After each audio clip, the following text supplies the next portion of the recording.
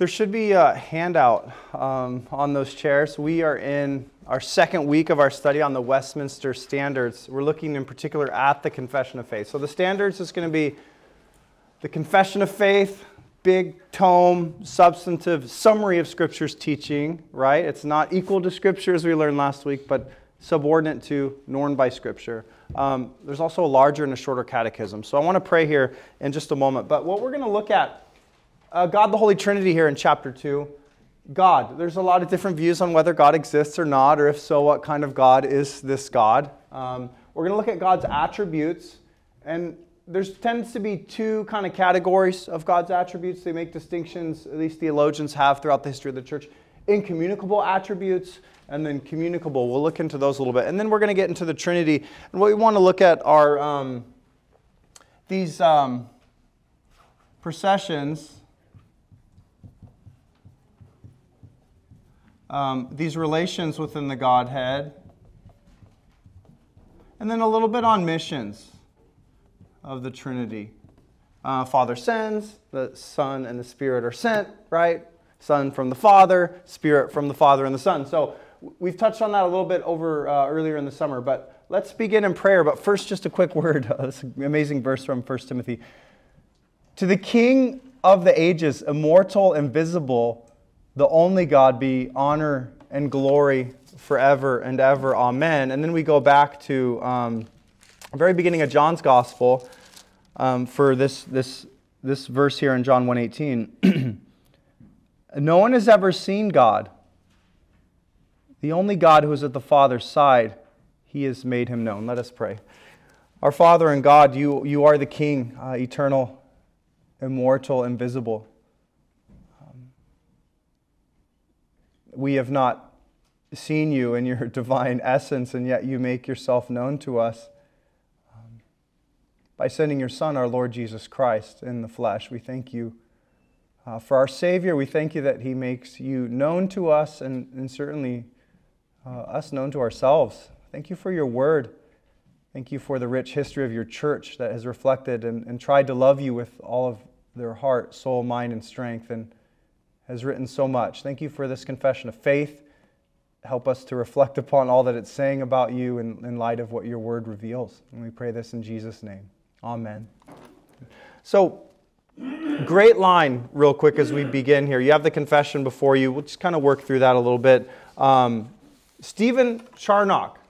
Weird name, great Puritan. Listen to what he says here as we look at this this first line in the confession. There is but one only living and true God, who is infinite in being and perfection, a most pure spirit, invisible, without body, parts, or passions, immutable, immense, eternal. And then you have this language here, incomprehensible, right? Okay, so why do we even begin in trying to comprehend God? Well, because He's revealed Himself to us. And Charnock says, though we cannot comprehend Him, referring to God as He is, we must be careful not to fancy Him to be what He is not. It's a great line.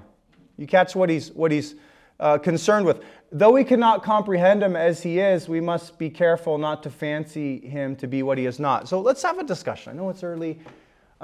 What's Charnock concerned about? Two things, right? Though we cannot comprehend Him as He is, we must be careful not to fancy Him to be what He is not. He's concerned about idolatry, isn't he? Right? But he's also concerned about, in a sense, some rationalism.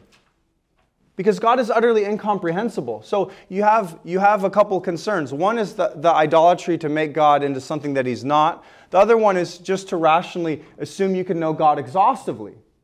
So if both of those are wrong, even though we just confessed our scripture, woe to me, right? God's incomprehensible according to the confession. Charnock's guarding against that we can't comprehend Him as He is. How do we even begin to get our coordinates? Let's discuss this as a class. How do we get our coordinates for even understanding who God is? If we can't know Him exhaustively and we want to avoid... Okay, you're holding up a Bible. The Word. Okay, the Word. Good. And creation. Creation? Good. Go ahead, Barry. Conscience, yeah, in a sense. Now, there's certain views of God. We think of all these wild views of God. Polytheism.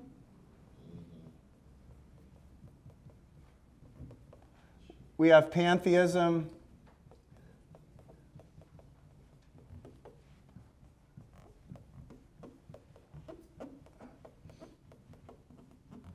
Deism. Sorry, I'm just going to put these on the board, okay? And then we have also atheism. Okay. These are all ways to get God wrong. Okay, what are those fancy words, Pastor, right? Okay, polytheism, belief in how many gods? Many, yeah, very good. And of course, the confession says there is but one only living and true God, right? I am He, there is no other, right? You thought I was altogether like you, like the Psalms, Isaiah, are filled with these rebukes that God is not like these other gods. All the other gods of the nations are but idols. Pantheism, these are somewhat popular views, pan-and-theism and pantheism. God in everything, when you think of all is divine, pantheism. That runs afoul of one of the greatest distinctions in theology, pantheism. What is that great distinction? Creator. Very good. Yeah, creator and creature. That's a really important distinction.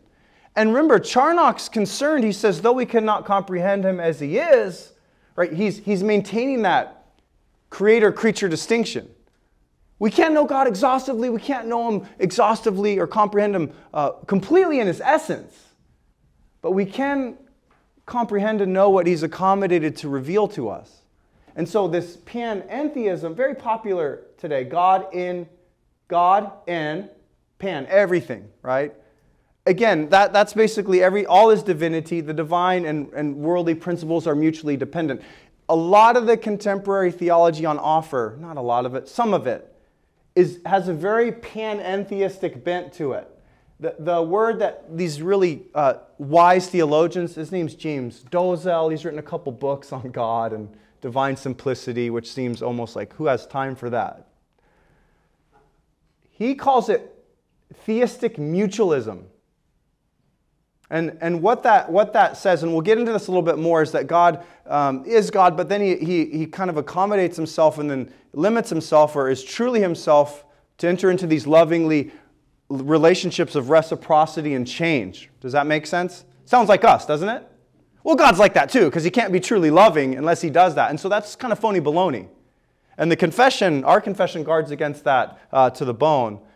But a lot of contemporary theology, unfortunately, not polytheistic, not pantheistic, because they argue for the creator-creature distinction, but very panentheism. Deism is God is out there, not directly involved in the world. And then atheism is, of course, anyone know what that one means? No God. Yeah, no God. Now, I've made this point throughout the years. Even though no God and God in everything, they seem like opposite ends of the spectrum, don't they? I mean, God is in everything, no creator-creature distinction. Atheism, God doesn't exist. What do they have in common?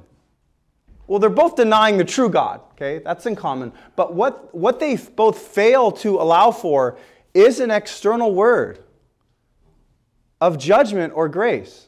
You must see that. Like, a lot of these worldviews won't allow for an external word of judgment. If God is in everything, you often see this in contemporary spiritualities. How is the truth found, class, with these kind of worldviews? Maybe this is a little reductionistic, okay? But I'm teaching a class often found by looking within. And then you come to God when you truly come to yourself by some inner sense or inner experience or inner vision or inner light. Does that make sense? Because if God's in everything, well, let me just move out of the fray of this, that, and the other thing, and then I can encounter the divine. Go ahead, Larry. If that were true, why wouldn't then everyone's inner self come to the same conclusion? It seems like everyone's inner self comes to their own conclusion, differing from everyone else's. That doesn't seem to be a common God.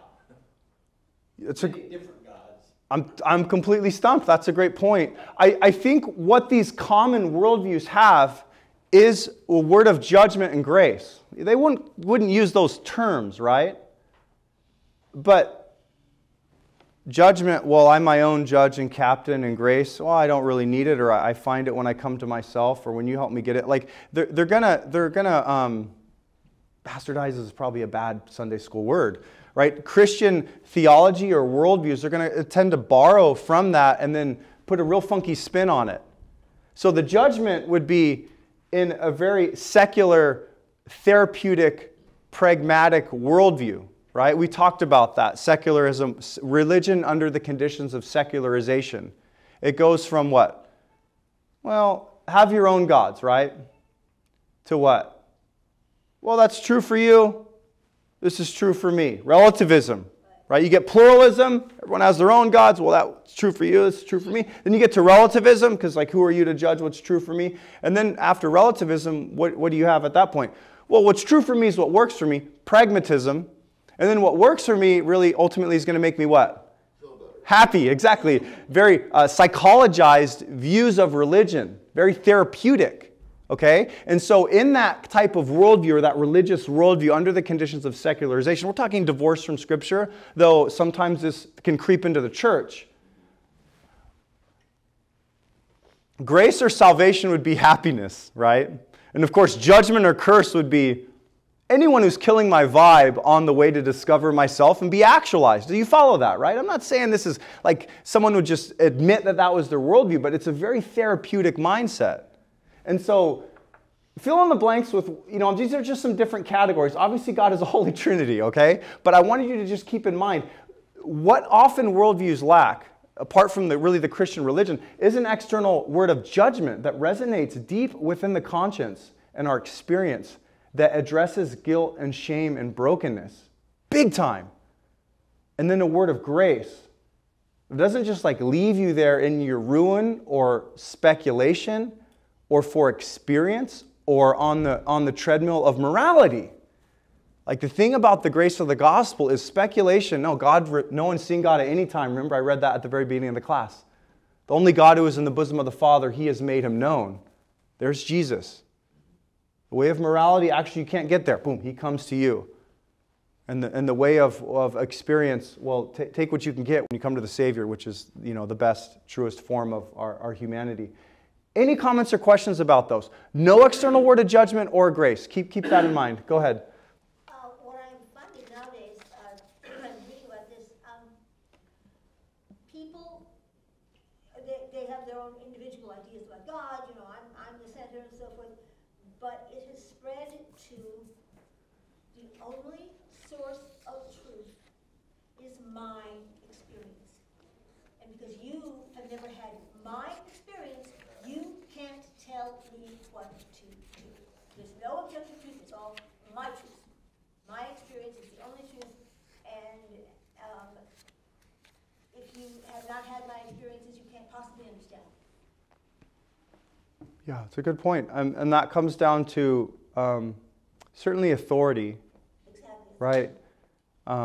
And there is some truth to, we want to walk in another's shoes, but we can never exhaustively comprehend their life experience, their trauma, shame they may carry, or great gifts and talents that they have. That's theirs, that's theirs in a sense to carry. But I think the norm of the Christian faith will say to them that, well, I do know that you're created in the image of God. Whether you acknowledge that or not, in great dignity. With the body, I see your body, I can't see your soul, I don't know your experience, but you've been given a mind and that can reason and judge and choose a will that can do good, affections that feel all sorts of things, some good, bad, ugly, right? You get it? So my point is, it's an aspect of authority, and there's so much, it's called an antithesis, right? As it relates to what we worship and the ultimate aims of our life. We love God, but then there's a lot of commonality that we have with people. We're sinners and we're sinned against. Maybe they don't use those terms, but the Christian faith, boy, you can start with creation. You don't believe it? That's okay. Of course you don't. Scripture says you won't. Right? And so let me tell you how you may be able to, if it resonates with you. Sin, forgiveness, talk about yourself, and here's my experience. I mean, it's not that easy when you're talking to someone. You have to love them and listen, but don't forget the great cachet of divine revelation that we have to draw upon, especially creation. in the image of God with dignity, and certainly sin. We're all, Pastor, you made a good point years ago, that we're all victims of sin and victimizers. And that kind of experience will just see themselves as a victim rather than, victimizer. Like, what have they done? Like, that word of judgment, like, levels the playing field. Boom, remember John the Baptist? He's going to make what? He's going to prepare the way of the Lord. How does he do it? Sinners repent, right? Boom, that like levels it. Super easy for the Savior to come and do the good works of the kingdom and the good news of the gospel when people are realizing what? They're sinful, right? And so that word of judgment, when you think of who God is, well, authority. You touched on a great point, judgment and grace. Who has authority to issue judgment or to deliver grace? And the thing is, God does. But then what do we do as those in His image, as those redeemed in Christ? Great privilege to be able to do that as the Lord allows. Go ahead, Barry. With theism, it's certainly not less than one God, as opposed to there's not more than one God. And the other thing is, I sort of got doused by all this stuff yesterday. I was watching a movie that's got the folks in activity room where I live at. Sounds just like what you were describing in Sunday school. Yeah. I gave you a bunch of different categories for God. When you're talking to people, it's good to think in those categories: authority, judgment, and grace. Obviously, I've done classes on worldview, creation, fall, redemption, consummation. How do we get here? What went wrong? How can things be made right? To what end are we made? Problem, solution, that kind of stuff. But when it comes to these different views of God, like, just keep in mind, real simple, external word of judgment, external word of grace. Who has authority, to Sylvia's point, to deliver those? Only God. So even though the atheist, there's no God who exists, the panentheist, God is in everything. No creator-creature distinction. Hey, no creator at all. They're very similar, and they don't have an external word of judgment that'll judge you in your sin, but then not just leave you there, is assure you of grace and forgiveness and mercy. So any comments or questions about those categories before we move on to some of God's attributes? I missed something. Yes. Ask a question. Yeah. Now, what exactly is the difference between pantheism and panentheism? Oh, pantheism is God is everything. No creator-creature distinction. Panentheism is God is in it. He's like shot through, like divinity shot through. You know how you put like water in a sponge?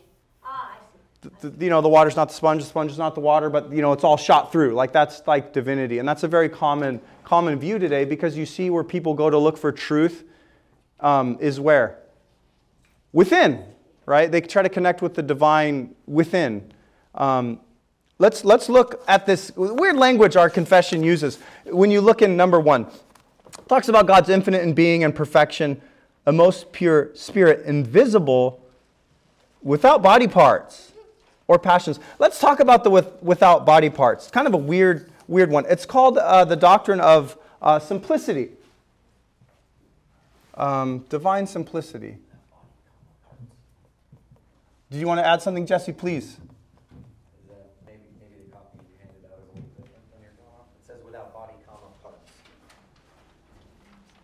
Say it louder so all the class can understand. I'm open to, yeah. No, I'm just saying it's invisible, without body, parts. Yeah, without body, parts. That means he's, without body, he's not corporal, he's spiritual. And then parts. The divine, go ahead, Larry, jump on in. I'm sorry, I'm trying to wrap my head around without body. Jesus is God. Jesus had a body. So are they talking about the Father only, or why does it seem to be confusing? Yeah, they're talking about the divine essence. The eternal Father, the eternal begotten Son, and the Spirit who proceeds from the eternal Father and Son. All co-equal in divinity and essence. So it's not talking about the incarnation, which, of course, the body of Christ, even though he's a divine person, takes to himself human nature. Human nature, which is created, corporal.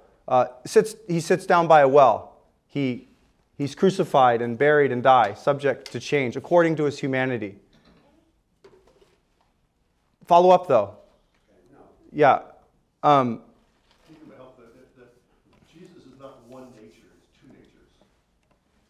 He would have, if that were true, then it would have, the Son still remains the Son, his divine nature, and human still remains human, although they're one person, they're not one nature. You know, so keep that distinction of the two natures always in the person of Christ. So his divine nature doesn't become bodily. Right. You know, Right. Jesus does, yes, but Gotcha. you know, that's nothing. Okay. So when it comes to these incommunicable attributes, like those would be things, obviously, that God doesn't, in a sense, share with us, right? He's infinite and eternal. What else? No parts. Do you have parts? Yeah, there's things that constitute us, right? What are they? Body and soul, right? And those things are created. Created by God. God isn't created by anything. Here's a couple good quotes. Basically, the doctrine of divine simplicity is it's been said that it's the most fundamental doctrinal grammar of divinity. First time you're hearing about it. Like when we think simplicity, we think like simple to understand or comprehend. God's not necessarily simple to understand or comprehend. It doesn't mean that God's simple or easy. Theology is very complex at times. But when you think of, a good example is, of course, hydrogen, 2 parts hydrogen and 1 part oxygen. What does that make up? You guys know that, right? If it's liquid, it's water, right? And if you remove the oxygen, is it still water? It's a compound. There's nothing that makes it. When we think of God's attributes, you think of His holiness, justice, goodness, truth, eternality. These are not different like, oh, that's one part of God's goodness is here. His wrath there, His justice is there. Like God's essence is identical with His existence. God is identical with His existence and His essence. His existence and His essence are identical with one another. God isn't never divinity. He is divinity itself. And so the summary statement, all that is in God is God. Does that make sense? Now, why do we make distinctions between love and omnipresence and omnipotence and mercy? Well, because God's accommodated to reveal Himself to us with these. And one good thing is, as we get to this, is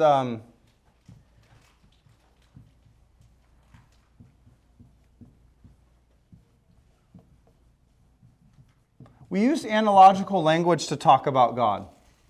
And we'll touch on this in a little bit. But the main principle is all that is in God is God. Each of God's attributes, when you think of His attributes, can you see them, naming them there in Westminster Confession of Faith 2:1? Let's look at some of them. Immutable, you know what that means? Doesn't change, right? Immense is basically, that's just His immensity. He's everywhere present. Eternal, incomprehensible, almighty, most wise, most holy, free, most absolute. And then it talks about kind of His will, working all things according to the counsel of His own immutable and most righteous will for His own glory. And then here we get into some of these communicable attributes. These are things that we, in a sense, share with God. Maybe that's not the best way to say it. But things that we have a similitude to. When you say, Elder Bruce is good and God is good, are they both good in the same way? No, but we do have an understanding. As it relates to analogy, you can really go bad theologically. And of course, skeptics go bad because they say, well, how could God even make Himself known in a way that you can understand? And they assume language is, of course, equivocity. No dissimilarity at all. Complete dissimilarity. Equivocity. No, it's a fancy word. The point is, listen, people who think one-to-one when you make God in your image. Well, God is good and God is loving. What does it mean when I'm good and I'm loving? Therefore, God is like that. Does that make sense? That's a bad thing. You don't want to use these communicable attributes and one-to-one map them on God. Because as we love, what do? Well, we give and then we receive and then we're changed and we accommodate ourselves. And God doesn't change. And of course, the main gripe against this view of the Scriptures and the way that God reveals His attributes, both incommunicable and communicable, is that, well, if God is simple, then He can't really change. How can He enter into loving, legitimate relationships with creation? That requires, change and reciprocity and mutability and ability to be changed by what you love. Otherwise, it's not real love. You follow what I'm saying? And so we want to make the point. It's not univocal language, one-to-one, good, good, love, love, mercy, mercy. It's analogical, which means it's more, there's similarity there, but certainly dissimilarity because of that fancy creator-creature distinction. Now, what we have in Scripture, though, are these accommodated. Calvin likens it to, you ever seen a mother with a newborn baby? Ooh, right? The baby knows its mommy loves it, and it's loving that noise. Like he says, this is like God lisping to us. But these are authorized, accommodated analogies that truly reveal God. So when it says that no one has ever seen God at any time, the only God who is in the bosom of the Father, he has made him known. John 1:18, right? And then what we have is, of course, this great apostolic, Spirit-inspired reflection and revelation of the Savior that is divinely authorized. And so once you grasp that, we have these divinely authorized, accommodated analogies that make God known truly. Good, merciful, wrath, just, incomprehensible, eternal, unchangeable, all the wild language. Remember the psalmist says, if I could go down into Sheol, you're there. If I go on the wings of the dawn up to the depths, you're there, right? I can't get away from you. God's omnipresent. We make deductions based on all this revelation. So it's not like if you're reading the Confession of Faith, you're like, where's that paragraph, verse there? No, what they're doing is drawing on the sum and substance of Scripture and then crystallizing it, going back and forth in a committee and saying, here it is, and go chase it down for yourself.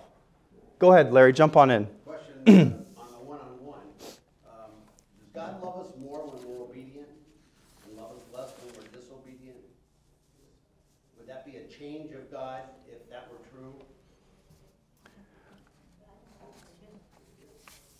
I guess the best way I've understood this is kind of skipping ahead. If you listen to this great line, God doesn't change. I am the Lord, that is my name, my glory I will not give to another. I am the Lord, I do not change, right? You see all these great passages in Micah. Does he love us more or love us less? God is eternally loved us by choosing us in his beloved Son with whom he is well pleased. And he's well pleased with us. Now, does the Spirit grieve? When we sin, right? You see that. Don't grieve the Holy Spirit. Oh, wow. Can I grieve the Spirit? Yes. But that gets to one of these incommunicable attributes of impassibility that I want to touch on. So when you think of it, God doesn't need to experience a change or relation in order to meaningfully relate himself to his creatures. I think it's really important to know. All that God does is ordain a change in the revelation of his unchanging being in accordance with his wisdom to the needs and requirements of the creature. Does that make sense? God is who he is, eternally, in all of his incommunicable and communicable attributes. And so, when you're convicted of sin by the Spirit, does that mean God is only fatherly chastisement towards you? He chastises those he loves. Right. Is that all he is? What's happened? Is that some change in God to where I went from being on his good, loving side to now I'm being chastised and convicted? And Hebrews 13 says, if you're without discipline, you're illegitimate children, right? So what's happened there is I've gone from, on cloud 9 and communion with God, stumbled in sin, and now I'm feeling his fatherly chastisement. Obviously we know we're not under the wrath and condemnation of God because of our precious Savior. Boom, cross, right? Go ahead and jump in. Let's keep talking about this. This is obviously not a complete or possibly even appropriate analogy, but we call God Father. A lot of us here are parents. Do you love your child less just because he messed up? Do you love your child less just because you have to discipline him? I didn't. You're super holy. No, I'm just kidding. Nothing changes. Your kid, Stephen must have been a great son. No, I'm sorry. I was, and I had two great kids who didn't get into too much trouble. Yeah, sometimes we can gnash our teeth at our kids like the best. Oh, I love you. Well, yeah, you do love me, but don't miss this.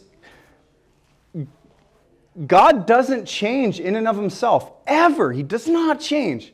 He is who he is, infinite, eternal, and changing in his being, wisdom, knowledge, holiness, goodness, justice, and power, and every other attribute you can pull off the pages of Scripture. So, the example there, does he, love more or less? Maybe I butchered your question. My point is, okay, let's say you've gone from a super great Holy Week and love, joy, communion with God, and then you stumbled headlong in sin. I don't know what it was, okay? And then you're feeling grief and chastisement, a little bit of shame and guilt, which is, your own doing, right? Has God turned his face towards you? Or has he turned his face away from you? Are you unloving? Are you out of his good graces? Well, no, because our theology is super good. We know we're forgiven and we're right with God. We have the righteousness of Christ imputed to us. All our sins were reckoned on Christ. So we don't need to try to atone for our sins by our feelings. And yet the fatherly chastisement hand of mercy, according to Hebrews, is pretty severe and not feeling all too great. So is that all God is toward us? Like what's happened? God's ordained a change in the revelation of his unchanging being in accordance with his wisdom. When you think of God's knowledge, he knows all things, everything, every single thing. The language of God's wisdom, at least for some of the medieval Protestant reformers, was God's ordering of all things according to their end. Not that he doesn't know that and do that with his knowledge, but the wisdom was this most holy, wise, preserving and ordering all things to most holy ends. And when you think of the most holy ends that you're ordained to, is Christ-likeness. So that chastisement that you feel, or that fatherly correction, is the reality of God ordaining from all eternity a change in the revelation of his unchanging being in accordance with his wisdom. Why? Because of the needs and I guess the requirements of the creature.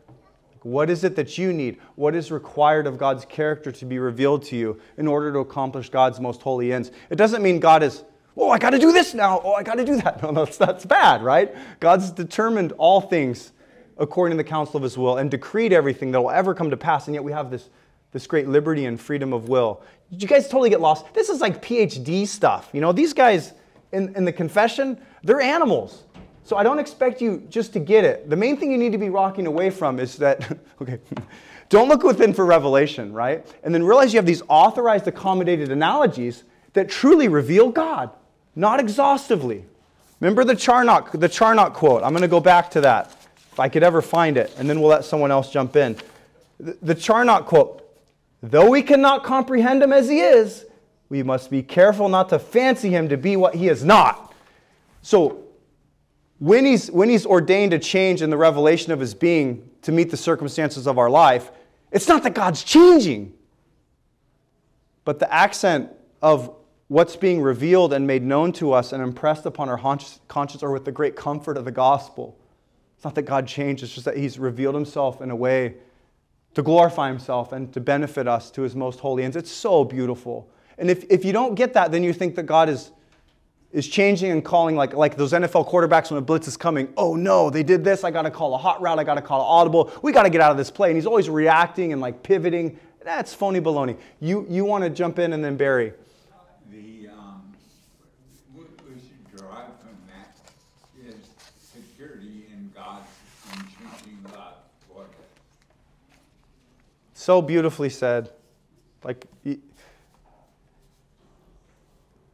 When you think of one of the most beautiful things about God, remember in Acts 17:25, he's not served by human hands as if he needed anything, right? Romans 11:35, who was first given him that he should be repaid? We don't give God, and then God owes us.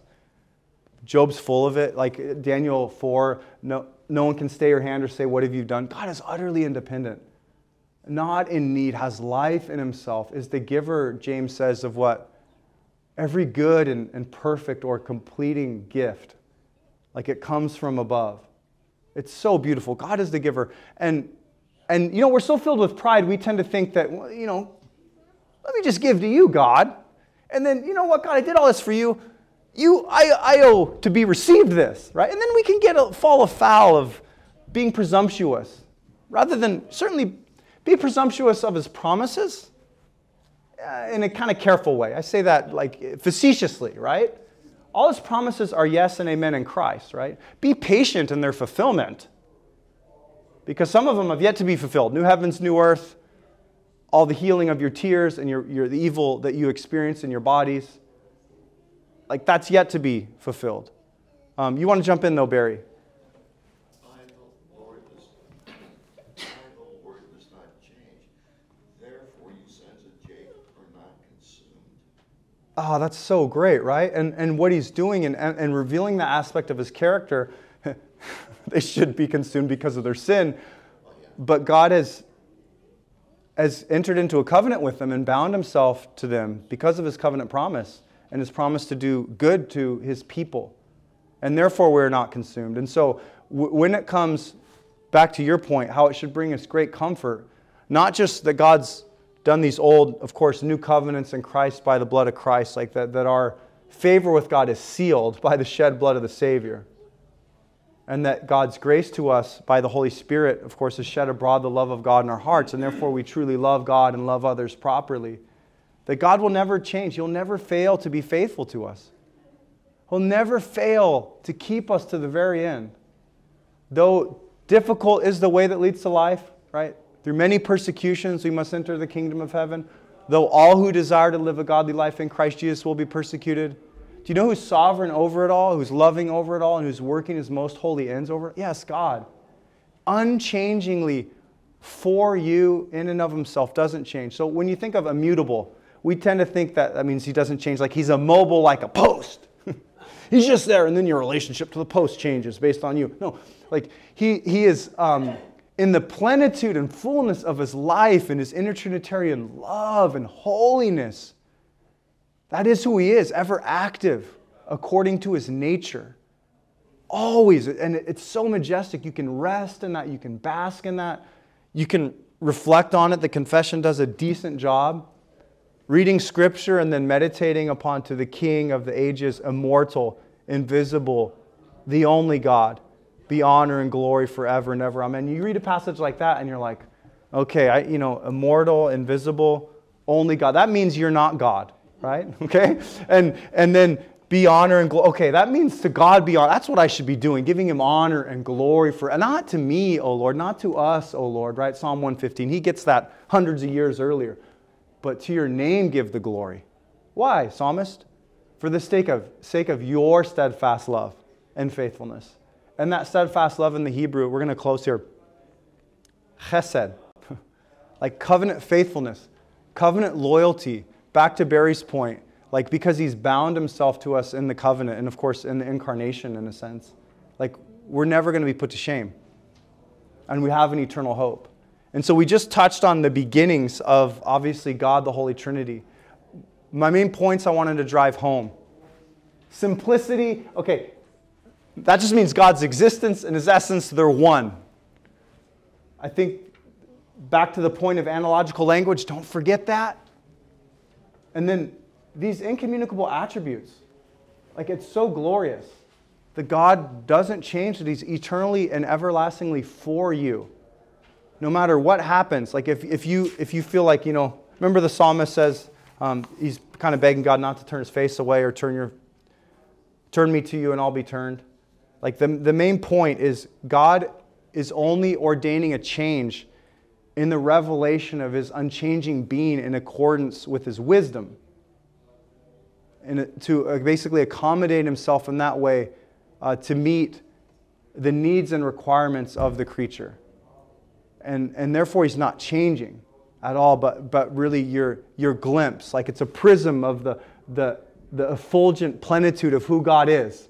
And little rainbow colors are being shot through based on where you are in your life. You're going to go hear the gospel, you're going to see your baptism, you're going to reflect on your own baptism, you're going to come to the table and you're going to be like, wow, God. You're going to hear certain sermon and words from Isaiah and God's going to drive those home to you about his character. And he's not changing like, oh, let me meet this person. He's just revealing the fullness of who he is, and God's people are just to bask in that and then respond to that and give him glory. And it's very mysterious and glorious. You can rest in that. So any comments or questions where time is full? Go ahead. We're changing. We're going through sanctification, right? So it's not that he's changing, we're changing.